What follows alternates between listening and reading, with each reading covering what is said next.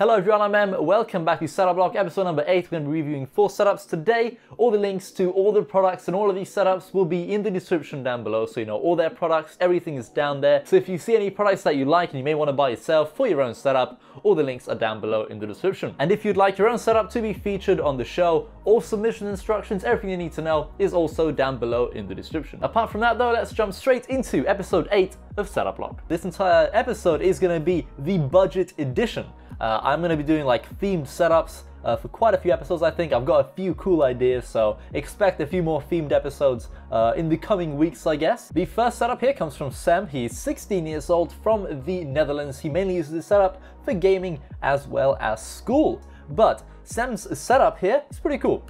He's definitely gone with like a white, black and blue theme, I guess, over here. He has a white tabletop from IKEA, a black mousepad on there. So kind of like, you know, a black and white setup with like a hint of blue here and there, as he has some blue LED lights inside his PC, as well as blue ear cushions on his headphones. For his peripherals, he's gone with the Cooler Master Master Keys Light L combo. For his mousepad, he's gone with the Genesis M12 Max C, which is a gigantic mouse mat, fits your keyboard and mouse on there without any problem. For his speakers, he's gone with the SpeedLink N-Vent. Sam also has 2 monitors in his setup. As you can see, one of them is mounted vertically, and that is the LG Flatron E2241, mounted vertically there on a monitor arm from Human Scale, and that's the Human Scale M2 monitor arm. And then for his main monitor here is from Philips, and that is the Philips 227E4LH. For his headset, he has the Logitech G430, and then he has 2 PS3 controllers on a stand as well. Taking a look at Sam's PC specs, for his CPU, he's gone with the Intel Pentium G4600, sitting inside of the MSI B250M Pro VD motherboard, 8GB of Corsair Value Select RAM, an MSI GTX 760 4GB graphics card, 2 Corsair AF120 blue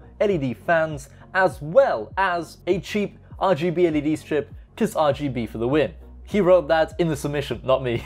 And all of those components are sitting inside of the Cooler Master Masterbox Lite 5. A very popular case, I think, for like budget builds. Now this entire setup really isn't that bad in my opinion. Bearing in mind, according to Sam right here, the entire setup is worth under 800 euros. Everything here is under 800 euros. And to be honest, it doesn't look that bad. Like, I like the desk, I like the theme that you've gone with, black, white and blue, I guess. And I think one thing that would really look good in the setup and improve it, not in terms of performance, I guess, but just in terms of looks, I guess, and comfort, would be a new chair. Now, I know this would probably be like very, very expensive to buy from a company like GT Omega, but if you want to, I think this chair in particular would look amazing. Like the GT Omega Elite in black and white here, I think would look awesome in your setup, bearing in mind that you have like, you know, a white tabletop here and the whole theme that you've got like in your setup. I think this chair would look great in it. However, this chair is also definitely on the more expensive side. Even if you use my code TechBlock5, that'll only save you 5%. And yeah, this chair is definitely still very, very pricey. So what I'm going to do is probably recommend you like a cheaper black and white, I guess, gaming chair to buy for your setup. And I think that would really improve things in terms of comfort. And I think it would just look a lot better as well, rather than that like office chair that you've got in there at the moment. But apart from replacing your chair, I'd probably just mainly look into upgrading the parts inside of your PC. As you've currently got an Intel Pentium CPU in there and a GTX 760. It's not the worst specs. However, I think you would definitely appreciate having some extra performance for your setup in general. So probably just look into upgrading your PC there. And finally, let's go ahead and take a look at Sam's cable management here. He's done a good job. He has the IKEA Signum rack beneath his desk, holding all of his power strips and everything, all of his cables there. And overall, I'd say he's done a decent job at cable managing everything. However, there are still quite a few cables coming from your monitor. I think the one from the LG one, try to cable tie those 2 cables to the monitor arm so that they're kind of like out of sight. Apart from that though, you've done a decent job in terms of cable management here. Not too many cables inside. So apart from that, dude, thanks Sam for submitting a setup. Let's move on to the next one. The next setup comes from a person called Eoin? I'm so sorry if I'm mispronouncing your name. Eoin, I guess. Thanks for submitting a setup. This one is under 300 euros. Can you believe that? So, he's 16 years old. He's a student, content creator, editor, GFX designer, and a streamer. He does it all.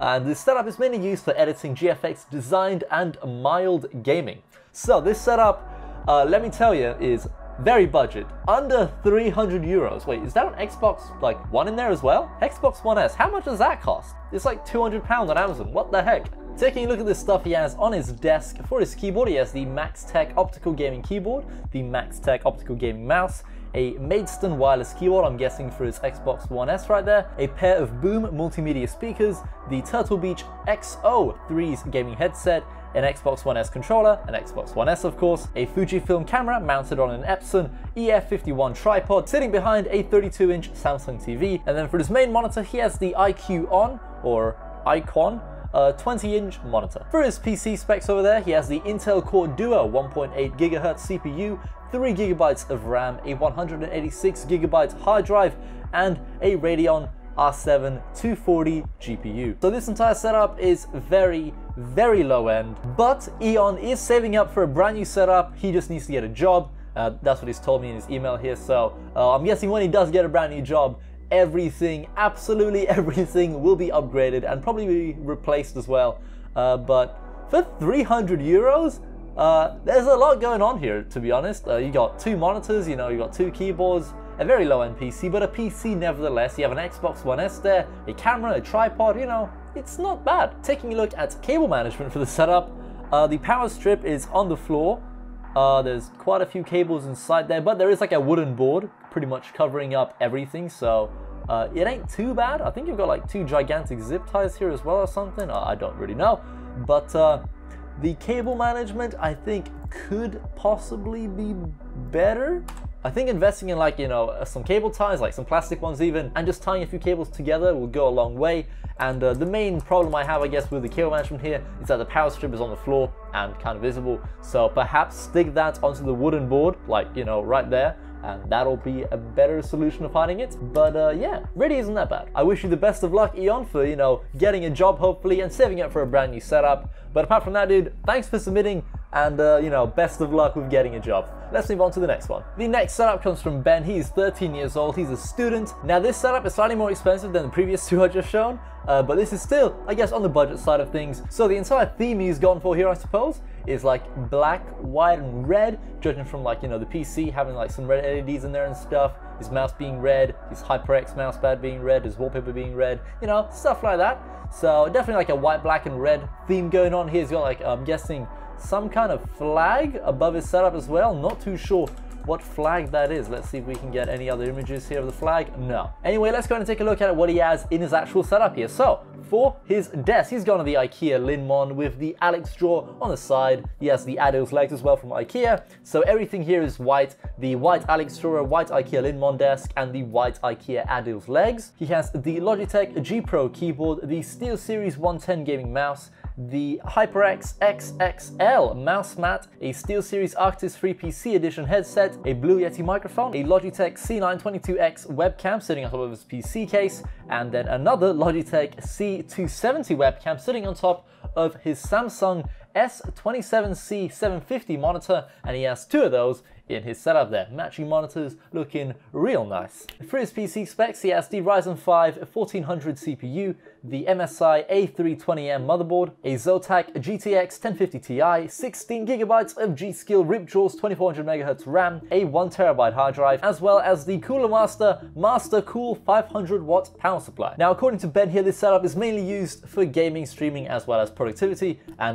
with your 2 monitors there, you can definitely stream, you can definitely be productive on this setup. 2 monitors really does improve productivity. You have double the screen real estate to, be productive on, dude, whether that's editing videos or, doing whatever you're doing. Taking a look at the cable management of this setup, he's done a pretty good job, I suppose. He has the IKEA Signum rack beneath his desk, pretty much holding up his power strips, power supplies and stuff, and everything's pretty nicely cable managed beneath his desk, I'd say. However, on top of his desk, you can definitely see a bunch of cables. So I think there are a few cables coming from either the back of your PC or the back of your second Samsung monitor over to the right of your setup. So if possible, try to push those cables like, I guess, out of sight and towards your PC. And if the cables are too short, buy either USB extensions or just longer cables in general, if it's like a power cable or something. So that's one way to improve cable management there. But apart from what I'd actually change in the setup, because you have your PC there, what I would do, I'd move both monitors over to the left so you can see, both monitors as well as the internals of your PC. I think that would look a little bit better there. Also, maybe invest in like, let's say like a 1 meter LED strip or something, like a USB powered one even, and stick that behind your monitors for like some extra glow there. I think that would be cool. But apart from that, Ben, thank you very much for submitting your setup. Best of luck with upgrading everything, and maybe possibly moving both the monitors over to the left a little bit there. I think that would look cooler.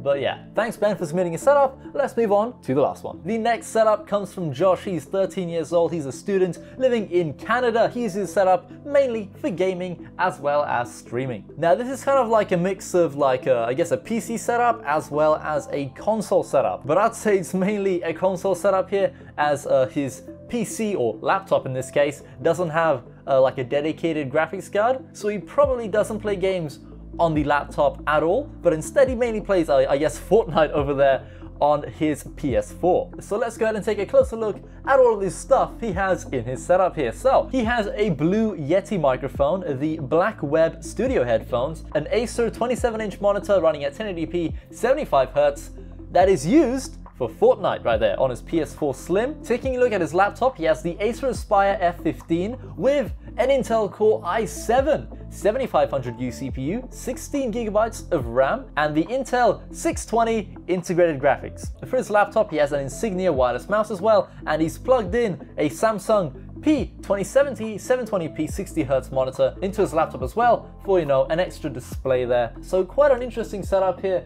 I feel like the main problem here is the lack of like a proper desk.